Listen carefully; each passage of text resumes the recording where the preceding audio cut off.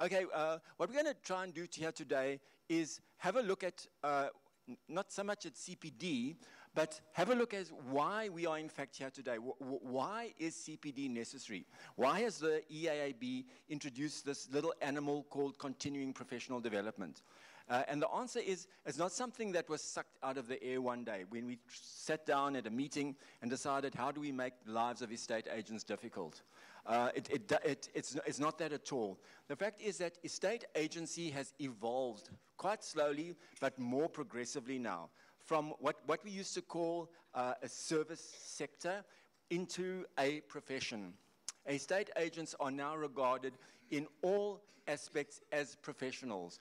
And because estate agents are professionals, what we have to do is we have to observe professional standards where estate agents are concerned. And being a two-way street, we have to do what is required of professionals.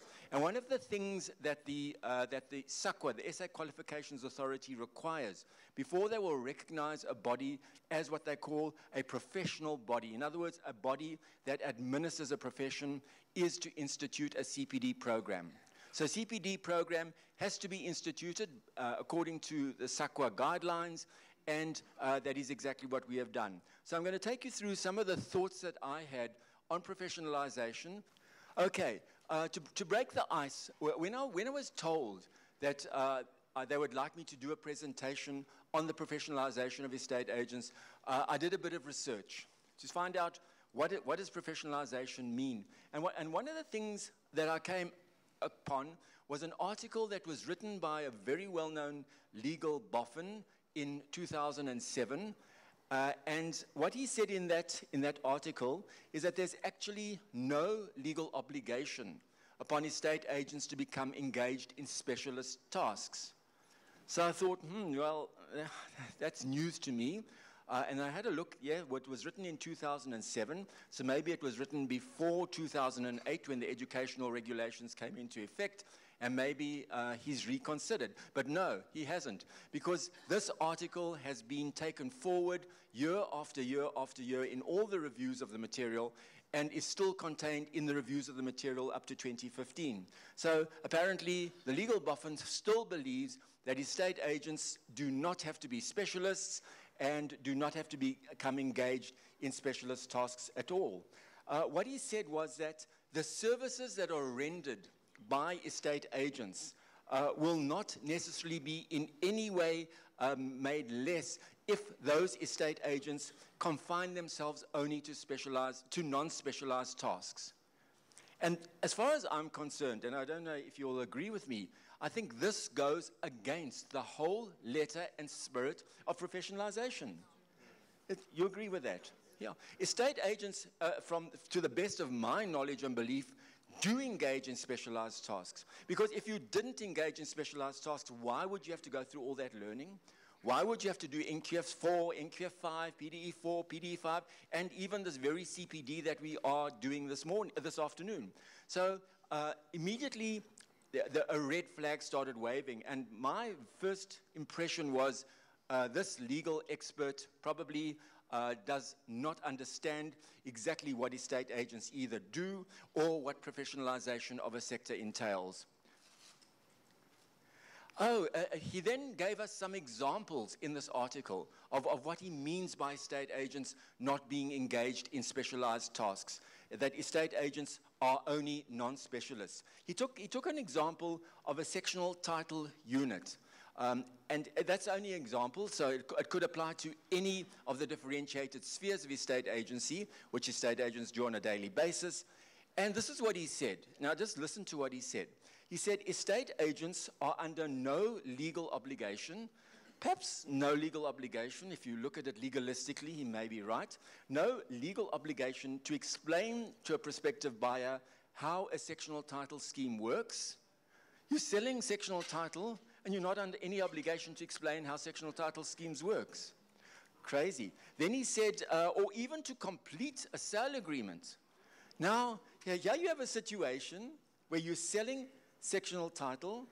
You don't have to understand what sectional title is. You simply sell sectional title. You're selling the unit. If a potential purchaser says to you, what is sectional title? What does it involve? What are my obligations? What are my rights? You can quite honestly say, I don't know, and I'm not interested. I'm not here to explain those. I don't need to know these things. Okay, so he's saying, you don't need to know anything. You don't need to know how sectional title works. And to actually make things even worse, he says you don't have to complete a sale agreement. So what does he expect you to do? What does he expect you to do? Nothing? Remember, he's a legal expert. He's a legal, what is he? He wants you to give it to him so he can get paid. Yes. What he's doing, he's basically saying, remember, he's a legal expert. He's saying, you are second-class citizens. You don't understand sectional title. We don't expect you, or nor do we think that you're capable of completing a sale agreement. Therefore, give it to the lawyer. The lawyer will do it, and of course, the lawyer will charge. Absolute nonsensical. But this is what he wrote in the article. He then said, now listen to this. He said, an estate agent can render a quite acceptable service merely by introducing a buyer to a seller of a sectional title unit, and thereafter, now here we come to the crux of it, referring the matter to a legal expert to conclude the sale and complete the sale agreement. What is he overlooking in making that statement? Do you agree with what he says over there? What is he overlooking? You agree? Why? Tell me why. Because an estate agent might be somewhat qualified, but not properly qualified to understand the real law of this thing. Okay, do we agree with that? No. Marlene, come. Marlene, tell me what you think. Thanks, Clive. We actually sent all our agents for training to a very well-known attorney. He came to our offices, did the training, and I was quite mortified when he turned around and he said, during the training, he says, don't concern yourself, it's above your pay grade. You want our transfers, but you're saying it's above our pay grade. So that's what the attorneys that we're working with think of us as agents. So I applaud what you're doing. We've come a long way, and I know everything Clive's putting into this. So really, on behalf of the industry, we applaud what you're doing. You're going to get us to that level. Thanks. Thanks, Marlene. Okay, so we've got two views here. The one view is estate agents may not be entirely competent to do this function. The other view is estate agents are competent to do the function. Okay. Estate agents should be lifted to that level where they are able competently. Remember, he said you don't have to do any specialized work. So it's a primary skill. So let's just have a look. What I'm going to say now is that he's overlooking something very definite in saying something like you can render an acceptable service merely by introducing a buyer. The question is, where do you find a buyer? The buyers don't just grow on trees. Buyers don't just fall from heaven. What do you need to find a buyer? You need marketing skills. You need a bit of knowledge. You need to have done a job properly so you're going to get referrals. You need a whole lot of skills just to find a buyer. So it's very easy glibly to say, you don't have to do anything of a specialized nature, not necessary, find a buyer. How? How do you find a buyer? And remember, finding a buyer is only one half of the equation. What's the good of finding a buyer if you don't have a client who's the seller? Before you can find a buyer, you need to find a seller. And you need that seller to give you a mandate to find a buyer. So to glibly say that all estate agents have to do, and he's using sectional title as an example, is find a buyer, in my humble view, is missing the point totally and completely. Fair enough. Thank you. So let's carry on and see what he says. Oh, then he does, and so you're an attorney. Then he says, let's refer these matters to attorneys. Is there not some kind of hidden agenda in saying estate agents are not good enough, let's rather refer it to attorneys? Let's just say that estate agents do need a certain level of knowledge. I'm not saying that they have to have the knowledge that an attorney or a conveyancer has. They need to have a certain level of knowledge in order to properly carry out their functions. But there's nothing wrong, if faced with a question that you don't know, to go to an attorney and seek advice. I've no problem with realizing your limitations. But I do have a problem with a legal expert saying you don't have to do functions that require some thought and some kind of real estate knowledge. that you are only here to do non-specialized work, which exactly is what you have said, ma'am, that you are here to do the dirty work. And that cannot be right. The point I'm trying to make is that there can sometimes be a misperception out there about what estate agents are, what they do, what they're expected to know, and whether they're professionals or not. And the one thing I can tell you, and Morris will confirm that, is that the EAB is doing everything in its power to actually make it known to consumers and to stakeholders that estate agents are professionals. We want estate agents to be regarded as professionals, and as far as we are concerned, there should be no difference whatsoever between a professional estate agent and an attorney and an accountant and an engineer and a tax person. Estate agents are professionals, and in fact, that is why we're here today.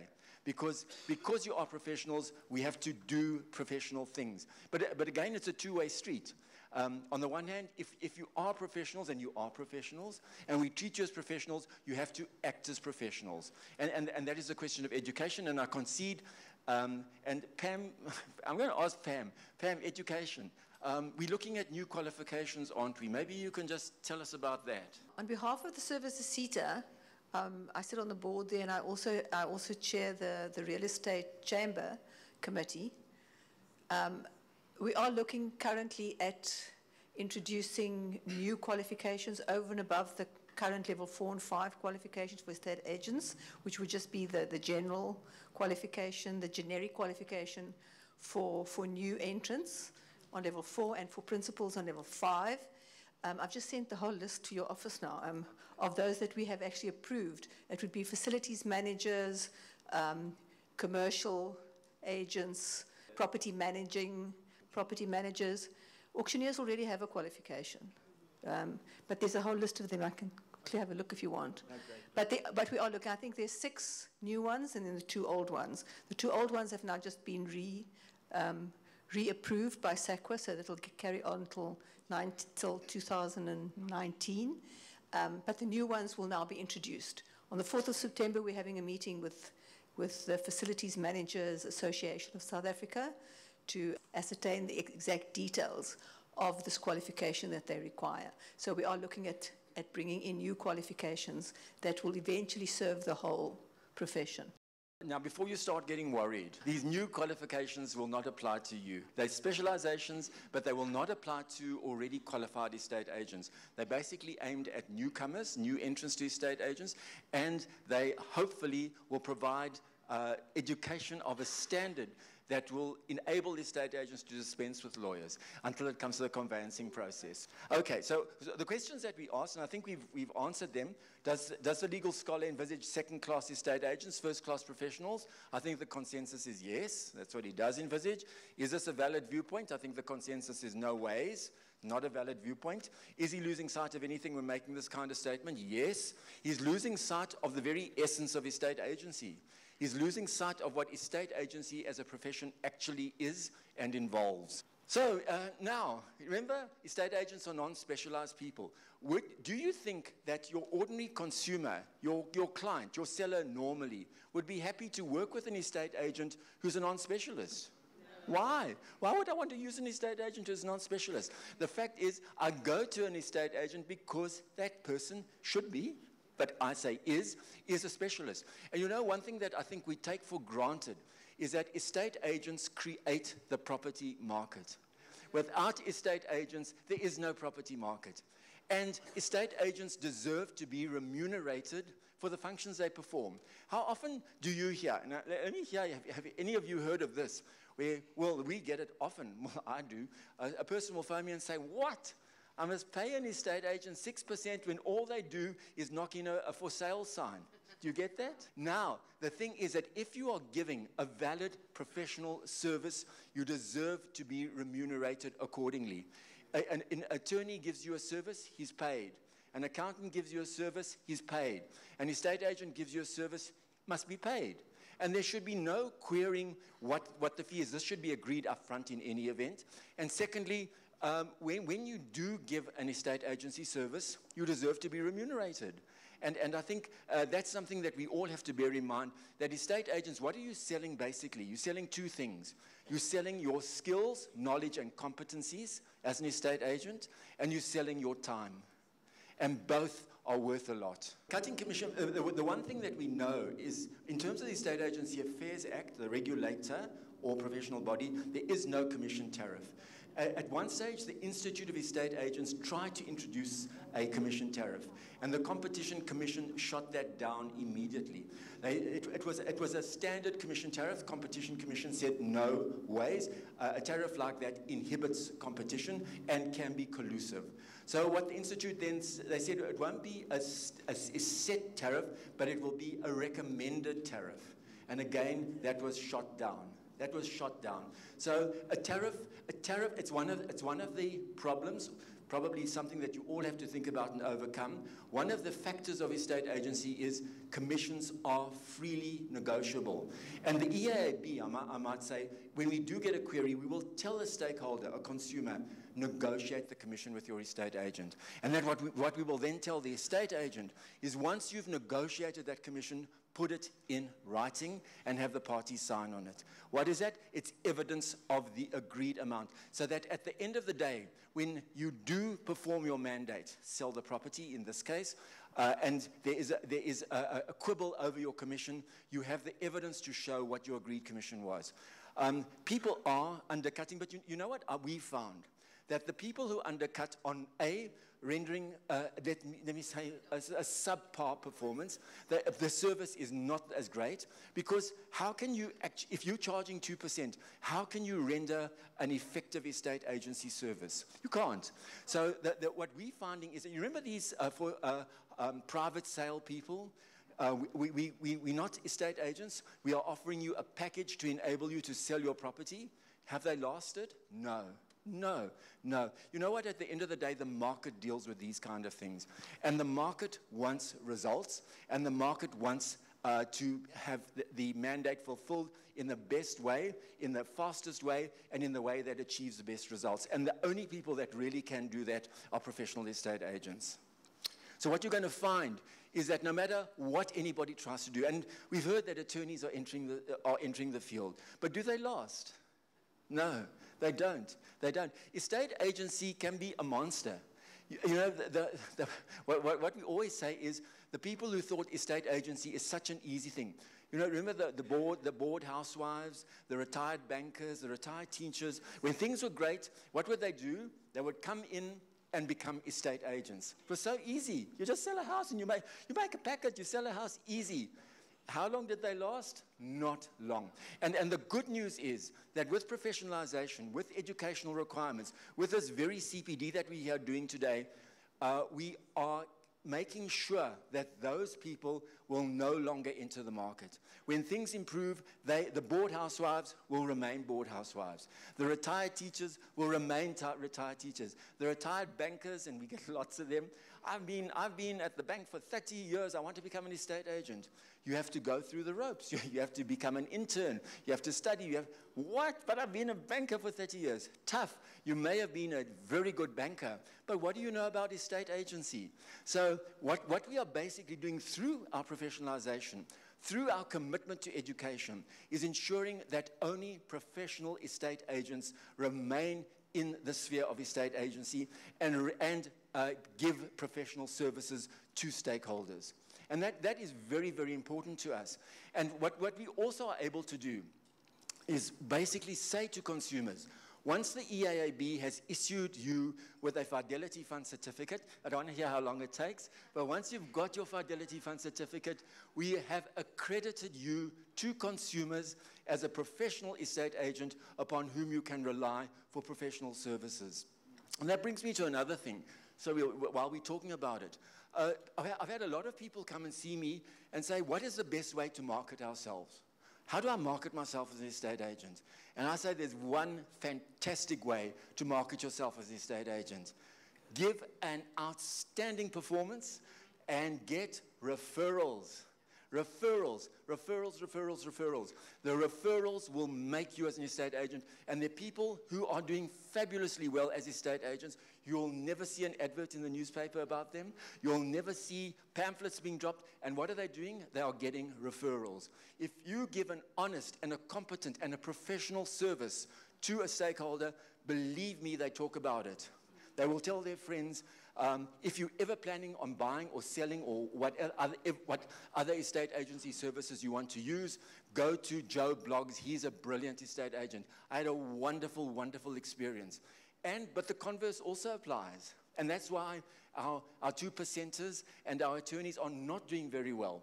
Because if you do not give that brilliant service, if you do not exceed expectations, you are not going to get referrals. And if you don't get referrals, you're not going to make it. So I think our legal scholar really missed the boat. Consumers do expect a level of skills and knowledge commensurate with professional estate agency service. Do they expect that level of skills and knowledge? They do expect it, they deserve it, and they must get it. And the Estate Agency Affairs Board and so on are doing a wonderful job in getting it that way. Thank you. It comes from an advocate. So you can accept that. Yes, yes. Thank you, sir. The thing is that consumers do expect a level of knowledge, skills, and competence from estate agents. They do not expect estate agents to tell them when they're trying to market a sectional title unit that some legal boffin told me I don't need to know what sectional title is. When somebody says, can you draft a clause?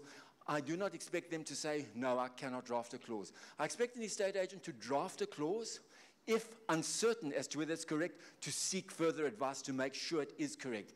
One thing we don't want to do, and I know we have complaints, is for a sale agreement to land on the conveyancer's desk and the conveyancer starts querying, but I don't understand this. What did you mean in this clause? That's very bad. So when you do complete a sale agreement, and I'm sure everybody can complete a sale agreement, but if there are additional things or something that hasn't cropped up before, try and create the clause, but get advice before you finalize it and before the agreement is signed by the parties. At the EAB, the assumption is, there is an assumption. And what is that assumption? Estate agents are professionals. That's what we assume. Estate agents are professionals. The assumption at the EAB is that you are professionals, and we accredit you as professionals, and we promote you as professionals. Okay, let's have a look at this little cartoon. I thought that was quite cute. You all know Hagar the Horrible. He's saying, a member of my crew must be tough, ruthless, and never give up, even when things look completely hopeless. What makes you think you qualify? I used to sell real estate. Okay. So what does this tell us? What are estate agents? Are you tough, ruthless, never give up? You know what I'd say? I'd say you're tough and you never give up. I wouldn't say ruthless. But you have to be tough and you have to never give up. And we'll talk about that. You know, often you are going to find situations where you're going to say it looks impossible. This mandate looks impossible to fulfill. But then we say, but you're professionals. Find a way to do it. Seek a way. Think laterally. Think of new things. Think innovatively. And you will find a way. So I don't agree with Hagar when he says you're ruthless. I don't think that's what he meant. But let's just say that you are tough and that you never give up. And why are you tough and never give up? Because you're professionals. Okay. Now, the question arises, are we achieving our full potential as estate agents? We're going to find that there are a number, as I've said, and we've even agreed today, there are a number of estate agents who are never going to be successful estate agents. There are a number of people who are just not into estate agency. It's horrible, but we've had some people who have not been able to pass the professional designation exam, and they failed once, and they failed twice, and they failed a third time. I hope there's nobody here because I'm going to run away.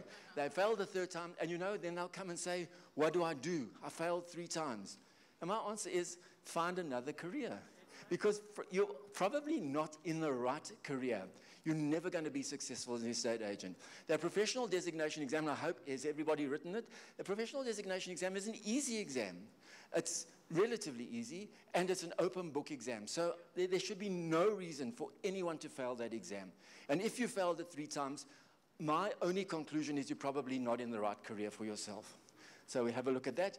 And then there are persons who actually say, and I get this on a daily basis, education is a waste of time. Why must I do education? It's a waste of time. Clients listen to estate agents. And that's why I say, when I come back to being non-specialists, to me, estate agents are like incredible specialists. What are estate agents? They're lawyers, because they give legal advice. They are psychologists. They are social workers. They listen. They hear. They explain tax problems. Estate agents do millions of things that people take for granted. If estate agents were only non-specialists, as this legal person says, if estate agents were only non-specialists, I don't think any of you would be in this room today, because you wouldn't be estate agents. No one would want to use your service. If you came to an estate agent and said, do A, B, C, and the estate agent said, sorry, I'm a non-specialist, go to the attorney, you wouldn't be in business today. No, you wouldn't. So now, education. Now, what I was saying is, you will get so many calls. Why must I do this education? It's rubbish. I've been working in the sector for 20 years. I know everything there is to know.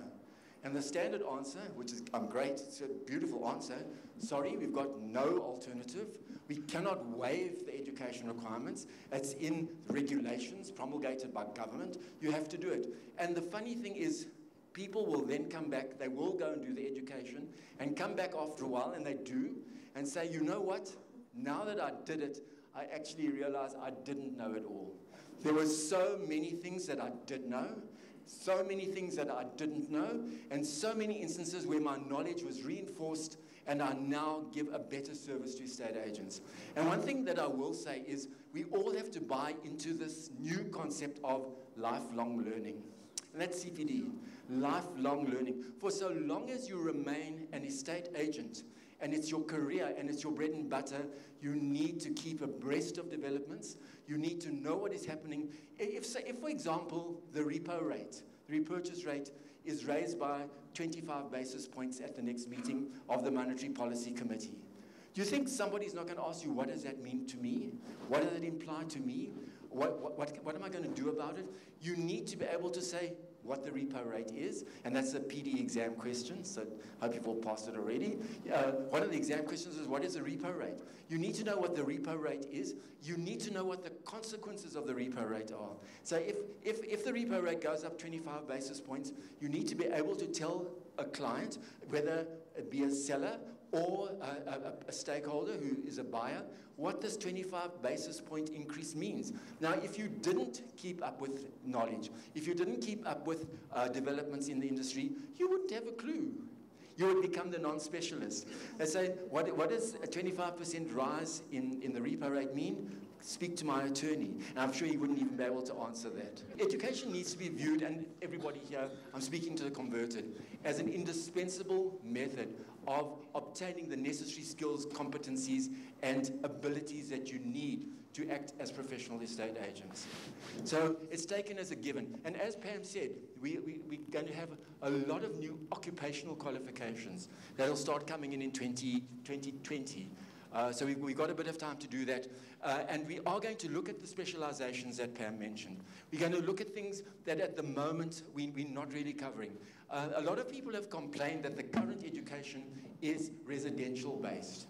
I don't agree with it. It's actually generic education, but it depends on the facilitator. If I was facilitating and addressing business brokers or addressing commercial brokers, I would contextualize that material so that it made sense to everybody.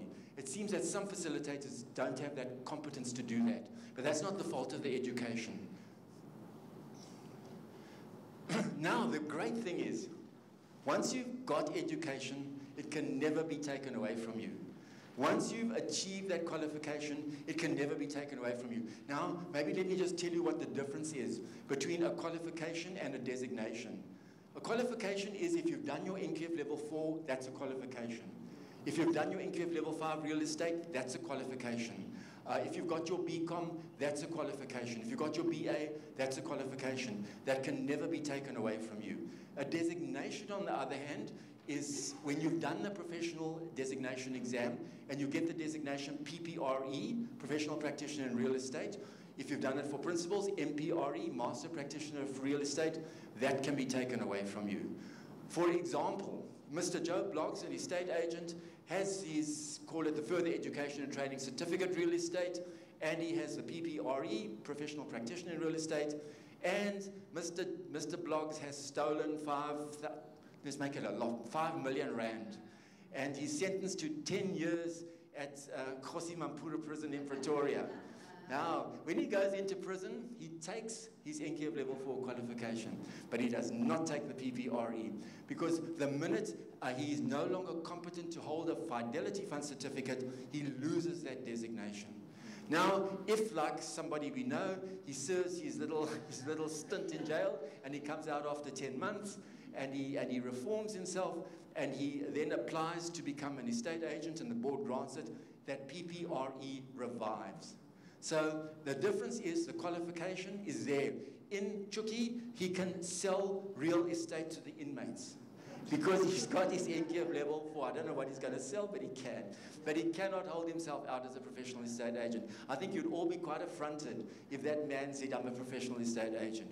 When he comes out, he's got to reform, he's got to show contrition, he's got to show that the defect in character that led to his incarceration has been remedied, and the EAB does a very thorough investigation and search. If he then proves that he can become an estate agent again, that PPRE revives. But the fact is that education is an essential, as you mentioned, it's an essential for a professional estate agent, and the value of education should never be underestimated. So it's one of the things that we have to live with. It's one of the things as professionals we have to do. The EAB is mindful of the fact that you're sacrificing time. Some of you have come from long distances. It's costly. You've had to come here. You've had to pay for your CPD. We're bearing that in mind. We don't want the CPD to be onerous to estate agents. We, in fact, want you to enjoy your CPD sessions. We want you to learn from your CPD sessions. And what I said right at the beginning, we want to hear from you. What do you want included in CPD sessions? Our CEO is a great person. The one thing that he will always do is listen to what other people say. As I say, we want to make this CPD interesting and enjoyable, and that you enjoy being here.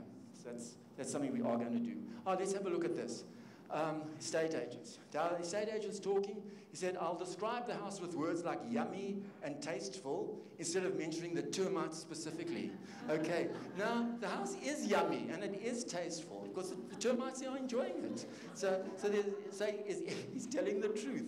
He's actually telling the truth. It's yummy and it's tasteful to the termites, but it's not yummy or tasteful to anybody who's going to be buying that property. That brings us to one of the things that we do have. One of the major sources of complaint that we receive at the EAB is the failure to make disclosure. The failure to make disclosure. And the Consumer Protection Act also now kicks in. Because in terms of the Consumer Protection Act, you have to make disclosure. So one of the things you will find estate agents who are going to say it's yummy and it's tasteful. And another problem inherent in estate agency, and I'm afraid it applies to all of us, is estate agency is a profession where you only get paid on results.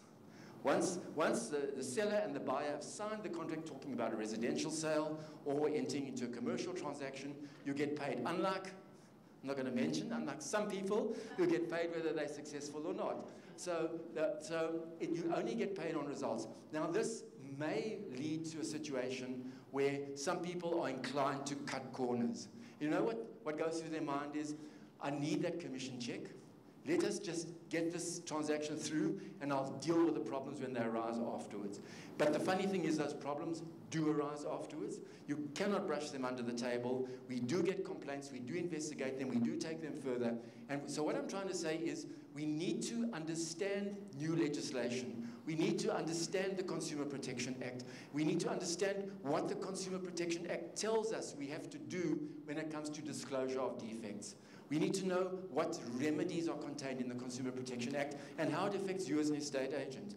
And that is something that we are going to be looking at in future presentations. What we want to say is that to be a successful estate agent, you have to commit yourself to estate agency.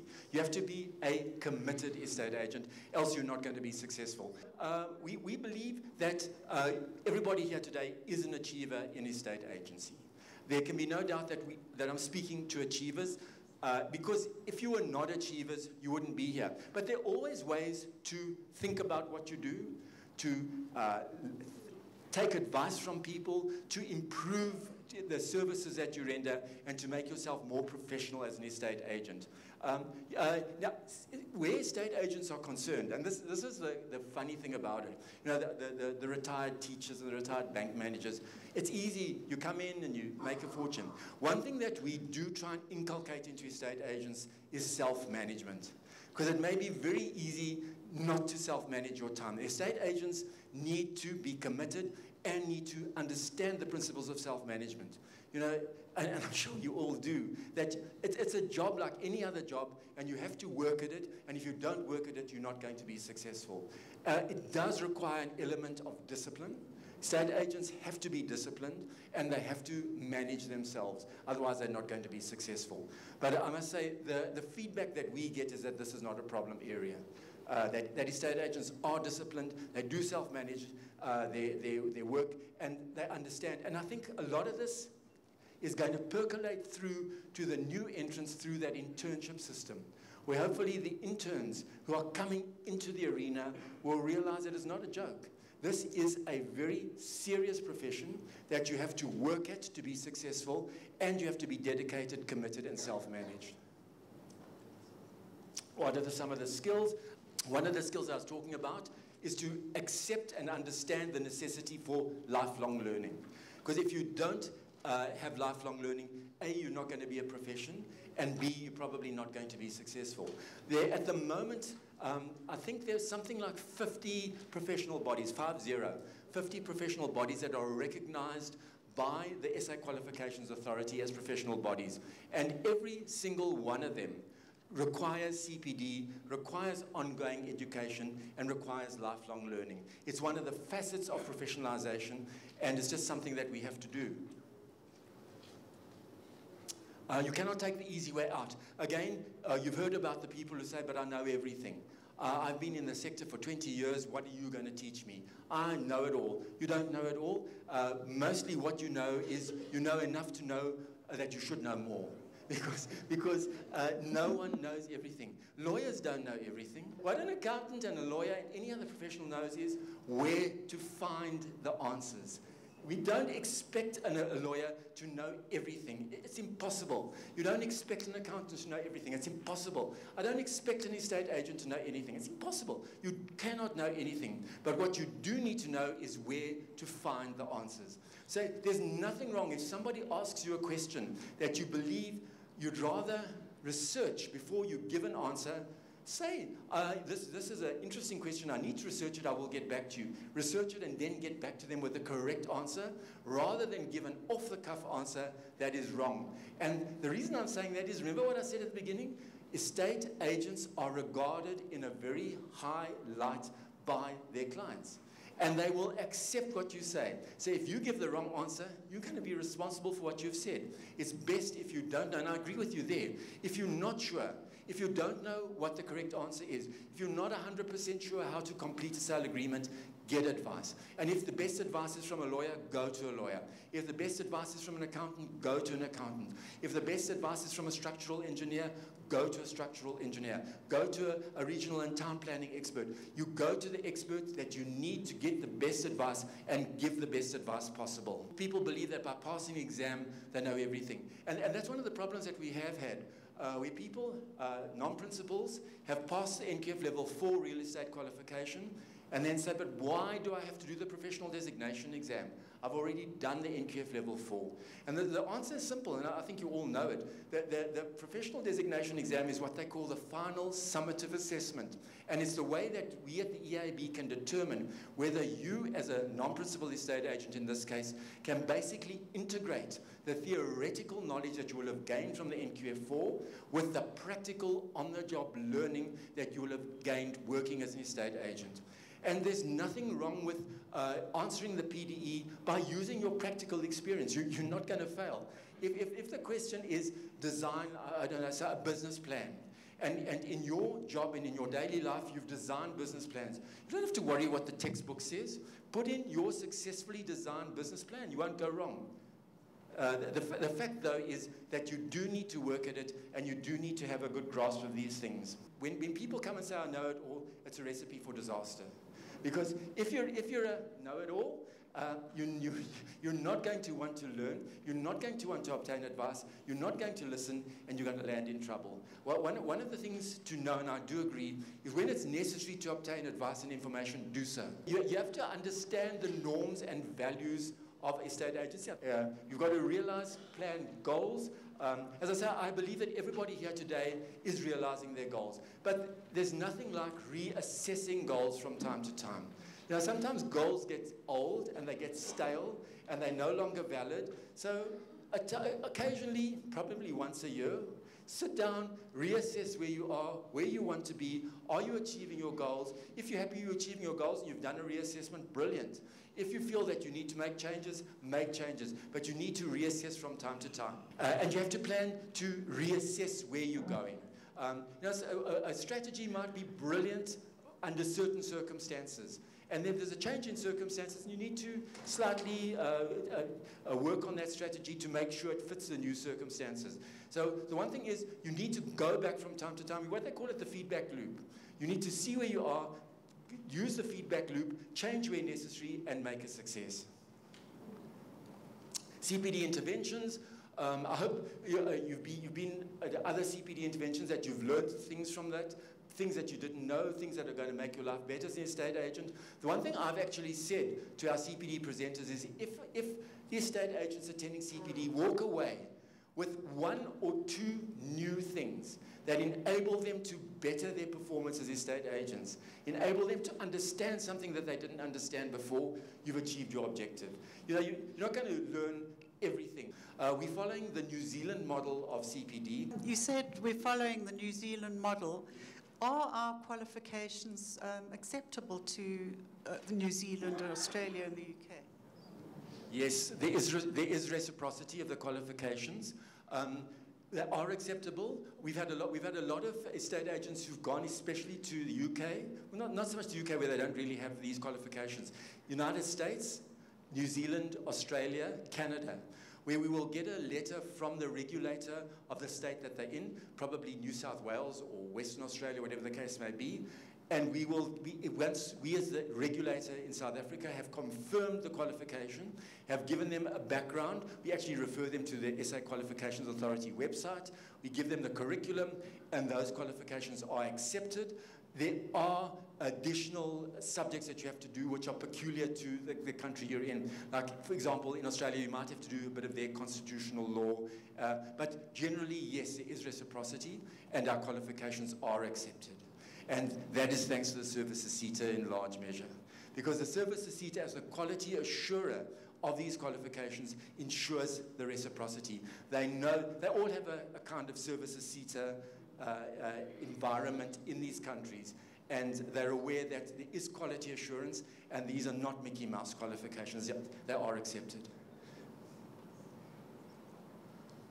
Okay, career. We've touched a bit on professionalization. We're now going to touch very briefly on what a career is and why it's so vital for an estate agent to understand that no matter what it may appear to look like to outsiders, estate agency is a professional career. If you do not accept it as a professional career, you're not going to be successful. You have to know that you're entering into a career. It's a lifelong choice. It's a career of choice. You need to be happy with what you're doing. I'm going to not go into this in too much detail. The one thing I do want to say is that you need to cherish your career. You need to understand your career. And you need to know that it is your career that puts the bread on the table. So your career is all important. You're not in the estate agency profession simply to waste your time. You are here to make a difference, to engage in a career, and to become a successful professional career person. So career is the word that we use when we refer to what you do in your working life. And what we believe at the EAB is that continuing education, CPD, plays a major role in advancing your career aspirations.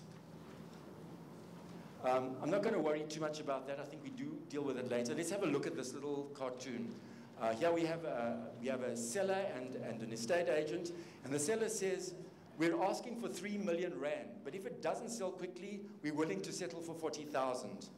Yeah, a bit of a difference. And that's what I said, you know, when you find some situations, I must be honest, I don't think there's one estate agent in the room here that would walk away from this transaction. There's a huge difference between 3 million and 40,000. But would you walk away from it? You would negotiate, you would discuss, you would tell him that maybe 3 million is out of the question, and you draw them, you bring the 3 million and the 40,000 closer, and you might sometimes agree on a mandate for 1.2 million. You know, you would do something. You would not ruthless, but you would not walk away from this transaction. So what I'm trying to say is that the choice is yours to make. To be an estate agent, you do need skills, you do need competencies, you do need knowledge, and you do need to know how to negotiate. I think it's very difficult to teach a soft skill like negotiation. You probably will only learn negotiation through experience. Once you've negotiated, you'll make a mess of a couple of them, and then you'll find your feet and you'll be a star. So CPD, brilliant. Practical experience, better. Maintaining the career path. I'm just going to go through this very quickly. You know, there are different, we've seen there are different ways of being an estate agent, and there are a whole number of different specializations in real estate. We've looked at it. There's commercial industrial, there's residential, there's auctioneering, there's business broking, there's agricultural sales. There are a whole lot of different specializations in estate agency. And your career path means that you need to choose that specialization that you are happy in, that you are successful in, and that you make your career out of. But the fact that you've chosen, for example, commercial industrial, doesn't mean you're excluded from rentals or rental administration. If you decide, you know, commercial industrial is not looking so great, and I'd like to go to rentals, go to rentals. Do whatever is necessary, but when you do go to rentals as a commercial industrial agent, understand what rentals involves, acquaint yourself with what you need to know, and become a rental agent. You can go up and down. You start off as an intern, become a non-principal estate agent, and then a principal estate agent. Brilliant. You might find a non-principal estate agent says, you know what, I don't want to become a principal estate agent. I'm happy working as an estate agent. I'm doing what I love. I'm quite successful at what I'm doing. I don't need the hassle of all the administration. I don't need the hassle of running an estate agency firm. I'm happy to remain a non-principal, and that's perfect. You might find others who say, I would like to become a principal. I have entrepreneurial skills. I want to basically be a principal and become a principal. And then you're going to find you've got principals of many years standing who don't want to leave the sector, and we don't want you to leave the sector because the knowledge that you have is invaluable, and we want you to impart that knowledge to newcomers. But you might decide, you know what, I'm not going to be a principal anymore. I'm going to downscale and become a non-principal. Great. The choice is yours to make. You do what you want to do in estate agency and be happy in it. The one thing we don't want to see is square pegs in round holes, because you're not going to be happy, and your clients are not going to be happy, and the EAB is not going to be happy. The only ones that are going to be happy are our disciplinary committees. So we don't want that. Horizontal movement, as I say, you can go up or down, not a big deal. As I say, you need to know what you want to do, acquaint yourself with what skills you need to do what you want to do, and do it. Choosing a career, it's in the packs that you've got, so I'm not going to belabor that. We'll go through some of those things. Let's have a look at this. Have a look at the little cartoon. I'm just saying, maybe we should look for another estate agent. Why? Why? Hey? Why? You people, you don't involve yourself in this kind of thing, according to some legal expert. You don't have to. Would you use this estate agent again? I think it draws attention. Okay. You know, the fact is that what we're showing is you need marketing skills. I promise you, if I was the owner of the property and I came back and I saw this, I would boot that estate agent immediately. Because in my view, if the estate agent cannot put a for sale sign up properly, goodbye, I don't want to use that estate agent. It's just a sign of knowledge and professionalism. And again, to revert to our poor legal boffin, I think he's completely wrong when he says that you don't worry about these kind of things. You do worry about these kind of things because they impact upon you directly. They impact upon your daily life, and they impact upon what you do. So being a successful estate agent needs skills, it needs knowledge, and if you don't possess those skills and knowledge, and if you do put your for sale boards upside down, you're not going to last in the sector. And remember what I also said, referrals. No one is going to refer this estate agent to anybody.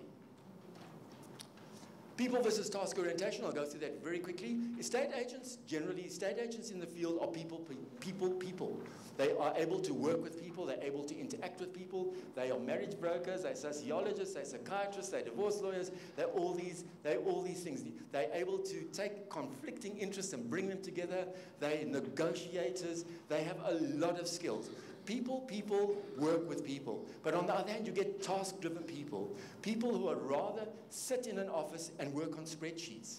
Sit in an office and do admin. Sit in an office and do anything but go out and interact with people. And that's great because we need people and we need task people. You have to identify what you're best at.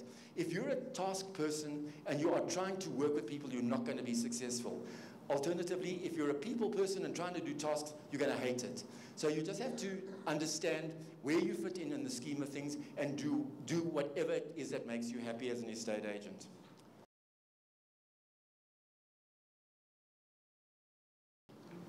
Comparative, well, what I want to take you to is comparative evaluations. Now, where this education is concerned, a lot of people think that the EAB sucked a syllabus out of the air and said, you know what, we're going to make life difficult for estate agents. Let's make it as hard as we can.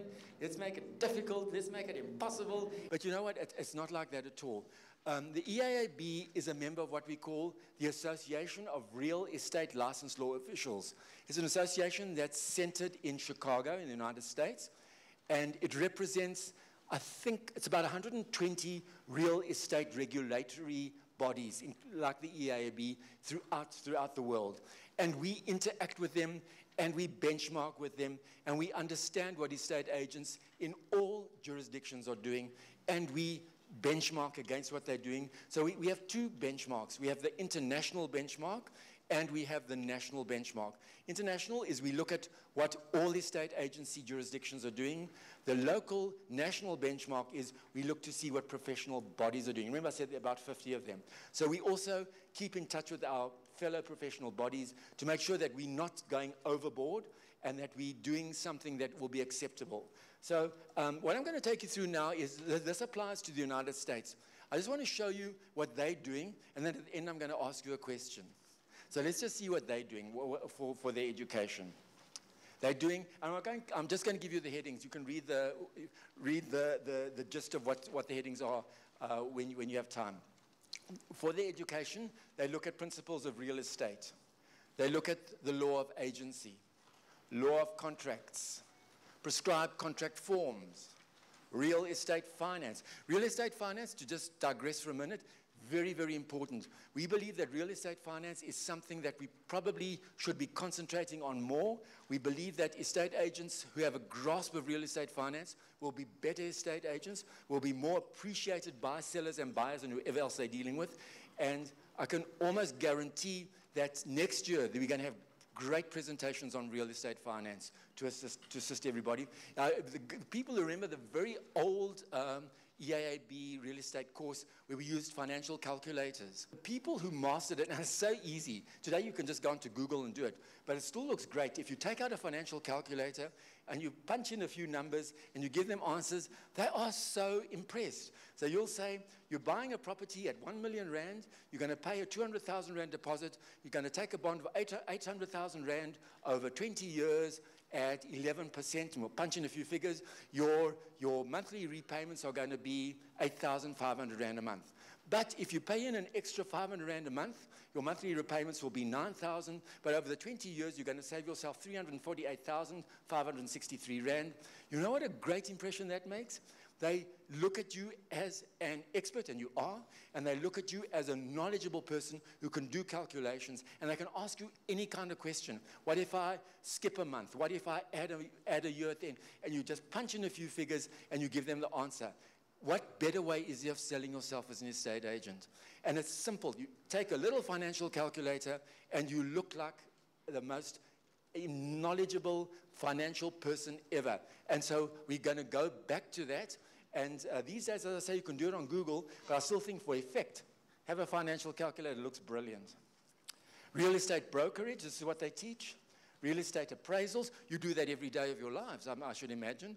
You have a look at a property, you do a comparative market analysis, you give a figure, and why it's so important, go back to what I said, they will believe you.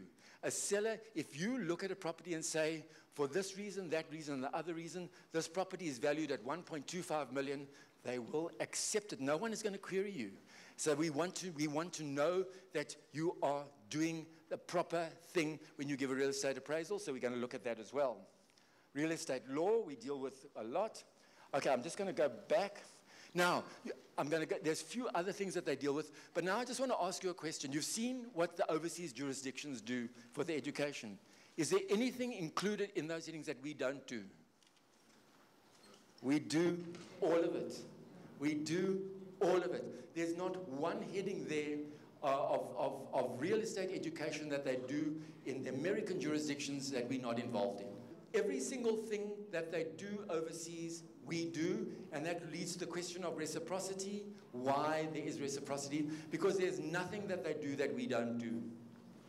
Let's have a look at this little scenario. Estate agent is talking to potential buyers.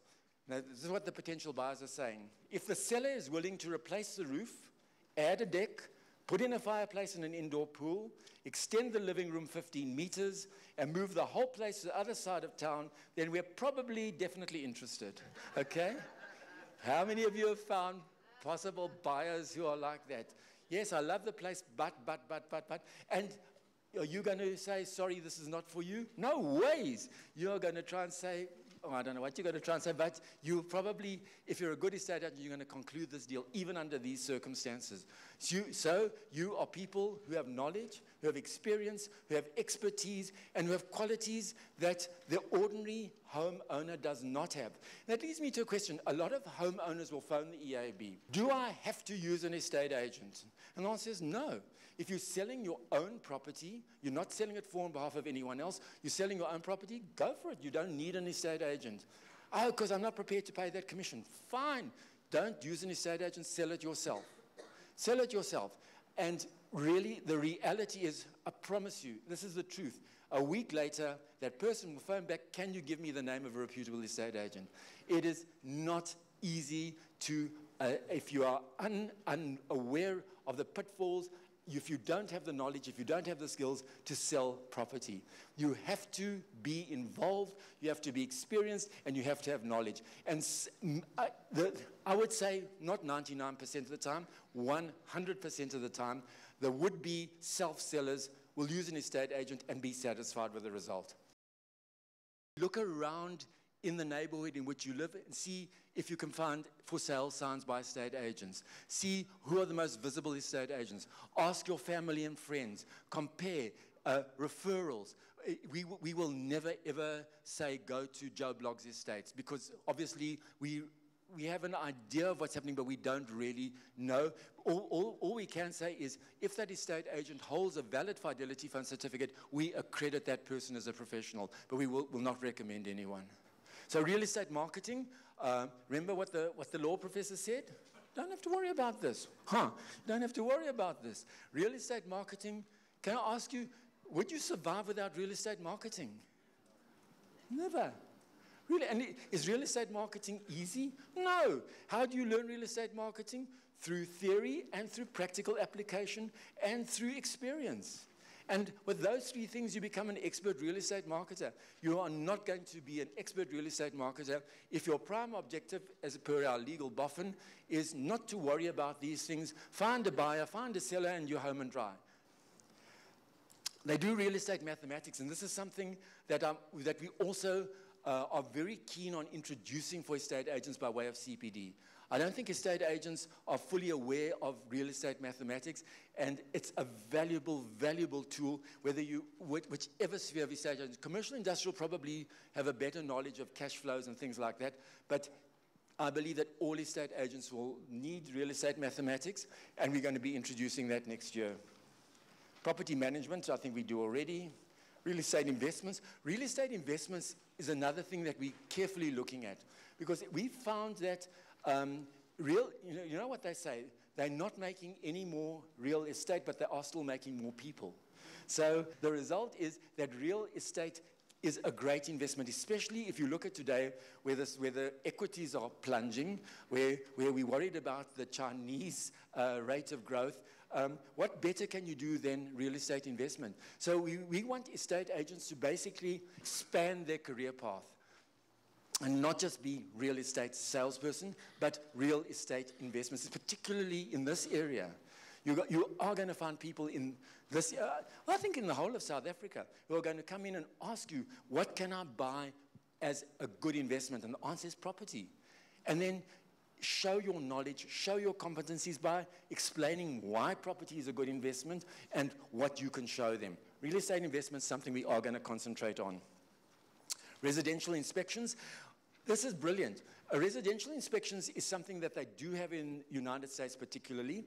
What happens is when you are a potential purchaser and you're looking to buy a house, if you don't understand the dynamics of property, you're going to ask somebody to come in, look at that property for you, give you a report. You probably pay 5,000, 6,000 rand, but it's money well spent. You'll get a report, and they'll say, the property is selling for 1 million, but we believe there's certain defects that are going to cost you 50,000 rand to repair, therefore don't pay more than 950,000. Now, why am I telling you this? Because it's a career enhancement opportunity. Because some of you, all of you, could become residential inspectors, provided there's no conflict between yourself and the persons involved. If one of your colleagues is selling a property and the purchaser approaches you and you've got nothing to do with that sale, there's nothing wrong with you going in and doing an inspection. The big problem is we're going to prescribe a course for real estate inspectors to ensure that you're professional, that you understand, and that you can do that. But it's something that we want to create career advancement opportunities for estate agents, and this is a great opportunity for us. Do we meet these requirements? I've said yes. The future of education for real estate profession, we've heard Pam about the service CETA.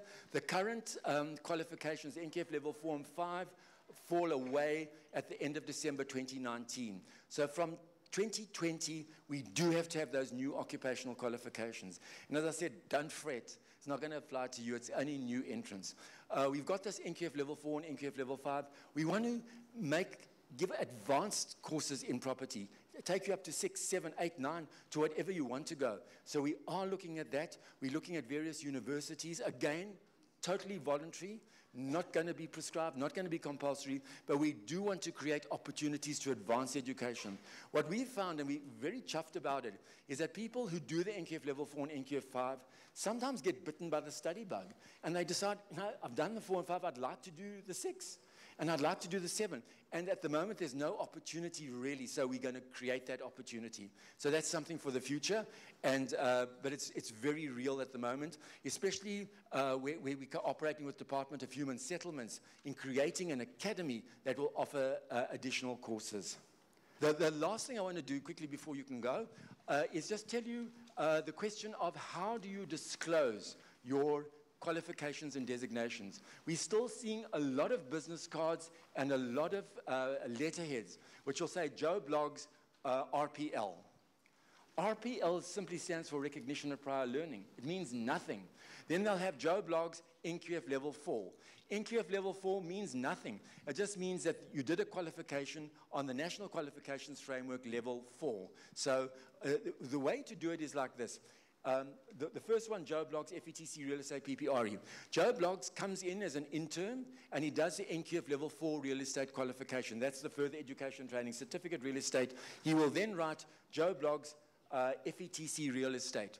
Once he's passed the professional designation exam, he can write PPRE. Similarly, now remember, in academia, the higher qualification always supersedes the lower one.